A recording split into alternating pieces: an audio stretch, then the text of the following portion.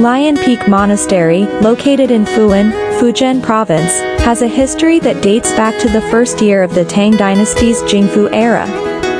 Emperor Zhengde of the Ming Dynasty bestowed the name Guanghua Chan Monastery upon it, making it one of the ancient Buddhist temples with a history of over 1,000 years in the eastern Fujian region.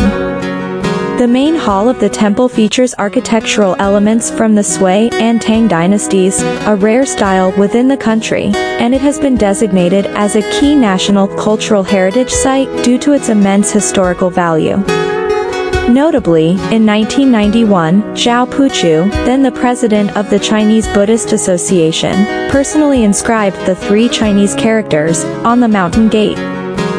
Lion Peak Monastery consists of 4 main buildings, including the Hall of Heavenly Kings, the main Shrine Hall, the Dharma Hall, and the Guanyin Pavilion. These buildings are arranged along the same central axis, creating a layout that is both orderly and elegant, with a sense of simplicity and grace. Furthermore, Lion Peak Monastery carries rich historical memories. In December 1933, the headquarters of the Eastern Fujian Red Society was established within the monastery grounds. The Venerable Boryuan, who once served as the vice president of the Buddhist Association of Malaysia, underwent ordination and became a monk at Lion Peak Monastery.